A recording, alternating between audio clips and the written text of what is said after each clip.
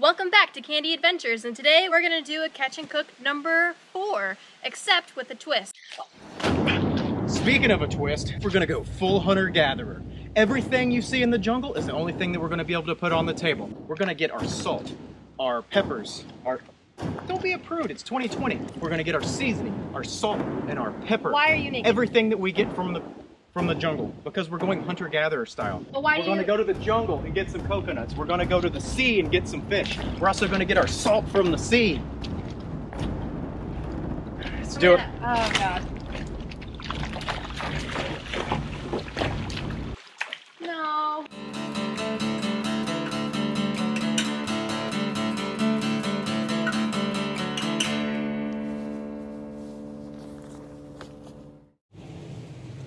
All right, since I guess she's being a prudish, puritanical dictator here, and we're not going to do this the fun way and the right way, I put some clothes on, and we're going to go look for our food. We do things in stints of weekend time increments, so today is our first day of our weekend, so we're going to be getting our vegetables. We're going to try to find some vegetables or fruits or anything like that, and any of our seasonings. And then tomorrow, as some people in the comments wanted, we're going to be taking a spear gun out and trying to either spear something or catch something with rod and reel for our meat. What'd you find? So, things haven't got that desperate yet. But would you? Would you starve to death, or would you eat human flesh? I know that's a pretty deep question for so quick into this funny video.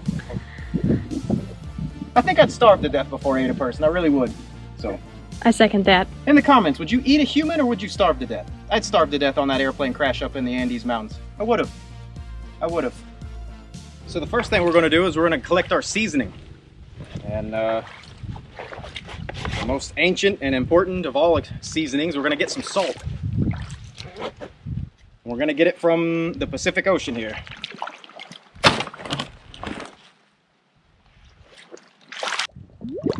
And we're going to see how much salt we can get from 2 liters of water.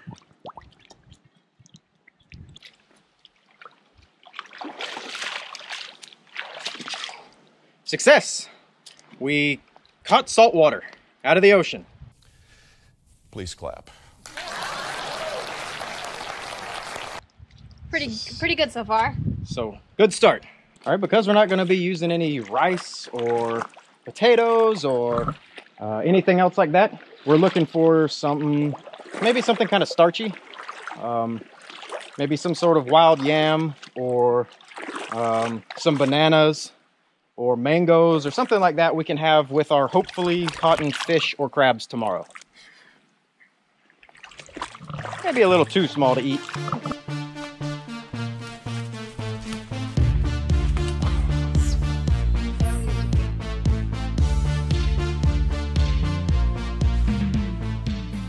Chris and I found some bananas. There seems to be a whole group of the trees are right around here. And these are not going to be your Dole bananas. These are local bananas. They're smaller, and when they ripen, I've heard they're much sweeter. In our research, when trying to figure out how to harvest these local bananas, because they grow more like a grass, you can actually cut them from the lowest leaf, and that will cause the bananas to re-sprout. Whereas if you only cut where the banana is coming off, it might not grow back, or it takes a lot longer. We're going to edit it down to 1 hard swing. To make it look cooler? Yeah. Okay, that was cool. Here they are, the little bananas.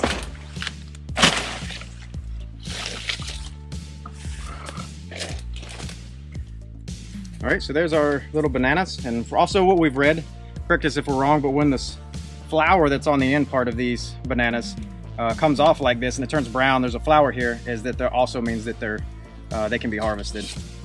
There's also this, I want to use the word phallic looking thing, and I think that you can eat this. I think it's called a banana heart, but I'm not 100% sure. But we're going to take this too and research it, but I think we can eat this.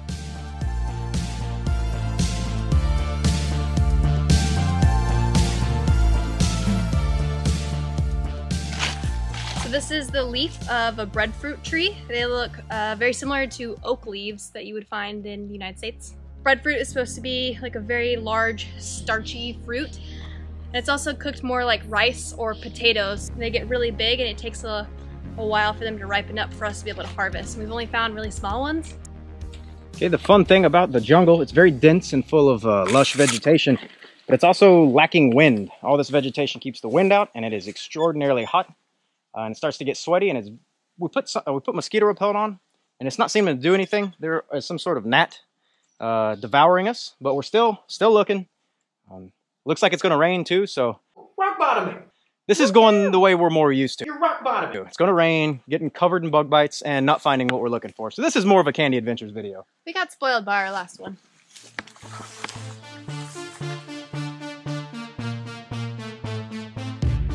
Okay, by some dumb luck, we found a mango tree. Here's a small mango. But it's a little small. There's some better ones higher up, but the problem is we're gonna have a hard time getting to those sweeter mangoes.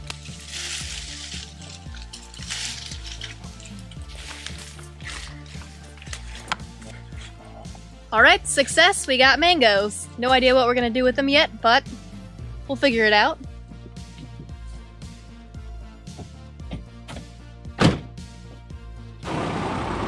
I'll have a Gordito Supreme. And some cinnamon twist. Get the lady some cinnamon twist. Nacho Bel Grande. Do you have Beja Blast? Yeah, we need Mountain Dew. Split that order up 3 ways, would you? Thanks, hon. Here we are, day 2. We're gonna try to get meat today. So, in our last video, we had a couple requests trying to use a spear gun to get fish. So, for my birthday, I got a spear gun. If that fails, we have fishing poles. Try to get something. Well, first catch of the day. Not edible, but still poppin'. Is it okay to say poppin'? No.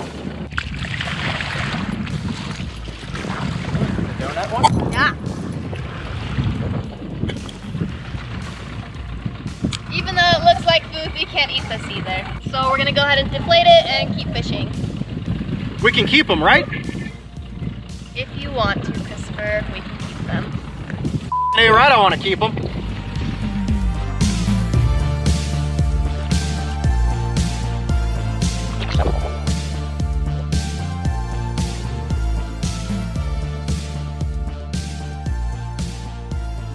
We've been fishing for 4 hours and we are, I don't know, 200 yards from the truck and something just hit. What's a big jack? That's a big jack. That's a good one. That's a keeper. That's a big fatty. Christopher, this is the biggest fish I've ever, Yeah, that's a big fish. Oh my God! Look how big it is! What the fuck? It's a big fish. Whoa! This is the biggest fish I've ever caught in my whole life. Oh my God, he's so fat! Yeah. Whoa! Whoa! Can you handle the fish? Sorry, fish. Oh, thank you. Thank you! What the fuck? This is so cool. Can I hold it like Fatty? this? Yeah. Oh my God. This is so cool. Okay. Okay. There you go. That's so cool! All right, day 1 was successful with our bananas, banana heart, and our salt. Day 2 was successful when she caught that big fish. And now day 3, we wanted to add a little bit more to the menu because we're only using what we find out of the jungle. We want flavor, basically, because right now all we have is salt. So now we're hunting for flavor. We have our shrimp spear, our new and improved shrimp spear. And we found a wild lime tree or lemon tree. Citrus tree. That young Jacob, who doesn't want to be in the video back here, has showed us. White man can't jump.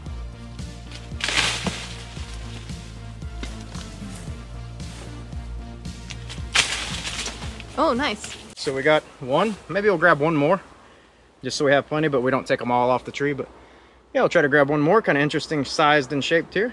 Success, we got 2. So hopefully that'll flavor up our food a little bit. So this is the salt water we collected from the sea. And the first thing I'm going to do is use a coffee filter.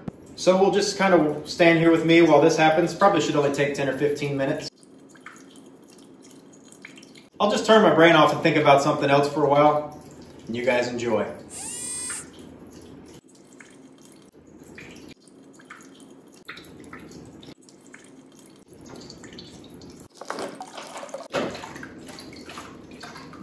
That's 2 liters of salt water.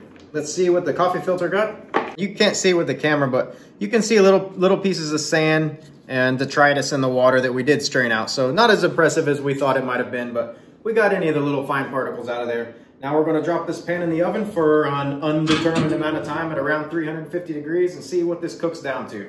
So here we have our salt fresh out of the oven, and you can see how much salt has come out of that 2-liter bottle. I'm still interested in making this video, and she is playing The Last of Us Remastered 2, so she's not being very helpful at all. There's a lot of salt in here, so we're gonna have plenty for our cooking for this next segment of the video.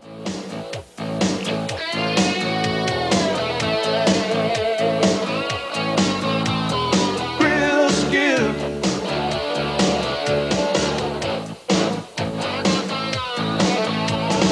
Grill skill. You need the one with the grill skill.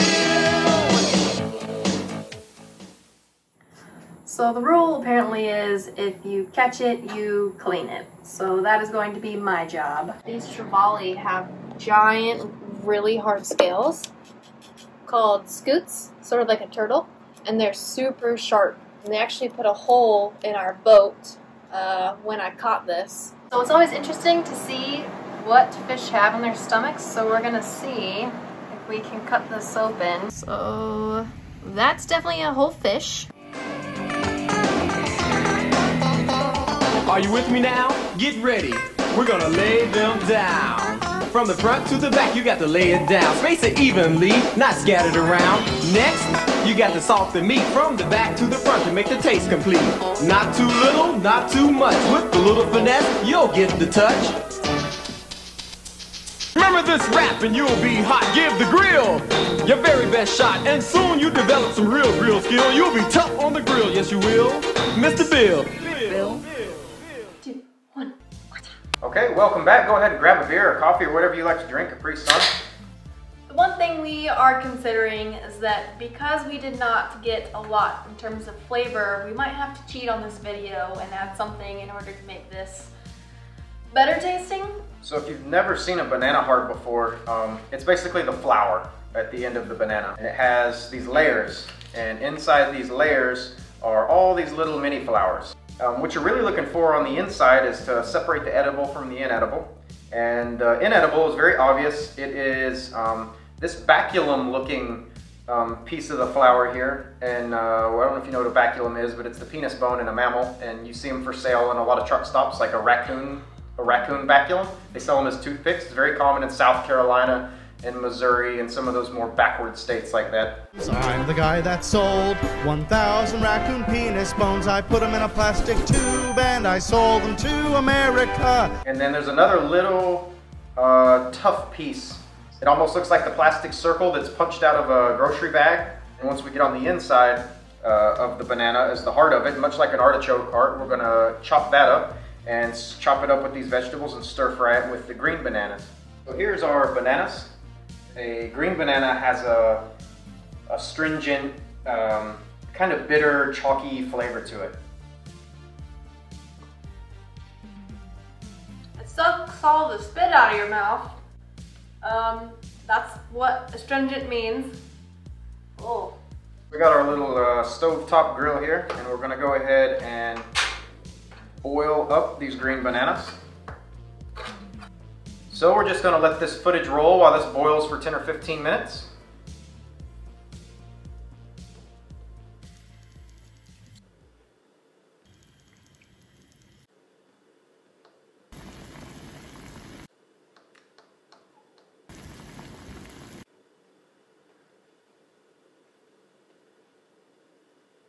While our bananas are over here boiling, we're gonna go ahead and use our cheater sauce. So ingredients that, some of these ingredients we did not actually get. We did find this mango tree. Similar to our previous catch and cook videos, we're making finadini, but we're gonna add mango to make it a little bit sweeter. So to open up the peppers a little bit, to get them a little hotter, we're just gonna smash them with a spoon. About a clove of overly dry, been sitting in the refrigerator forever garlic. That's very important to this recipe. With that, we're gonna add another cheater ingredient, which is a yellow onion, some vinegar, and then our soy sauce. So this is our finadini, and hopefully this will give our lackluster cooking at least a little bit of flavor. These are the bananas. They've already been boiled. So Chris has already pre-peeled some of them, and then I can peel the remaining few. And we're gonna go ahead and saute those up. We have our fish all hot off the grill, our mango finadini hot sauce ready to go, and our banana heart and banana flour stir fry and green banana ready to go. So let's go ahead and dive in and give this a taste test.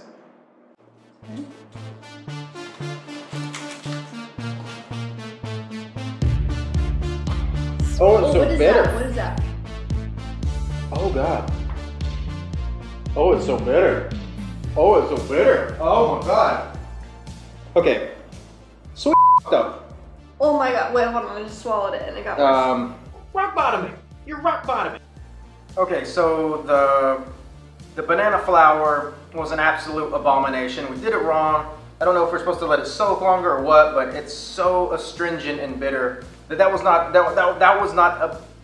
a human being can't eat that. I could think maybe only a bird, something without taste buds, would not be able to eat that. So we pulled back and punted.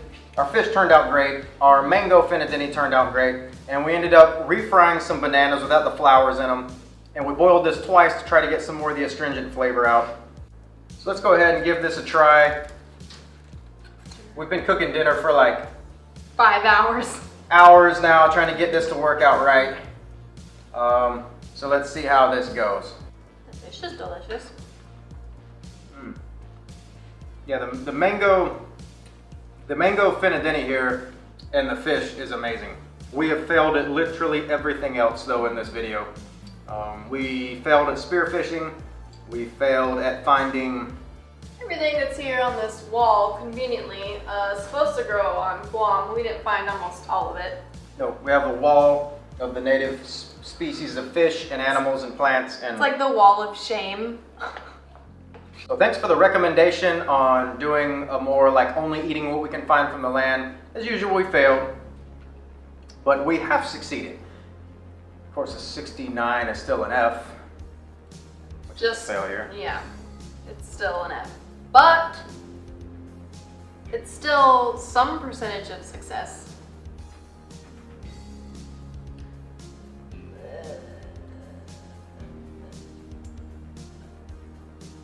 I was lighting the grill. I found this katydid, or whatever you want to call it, laying on the grill. So we're also going to feed the fish. And this is 100% hunter-gatherer that we're going to be feeding fish's diet. So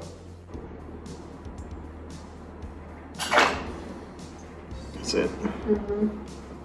Its legs are good for sticking out.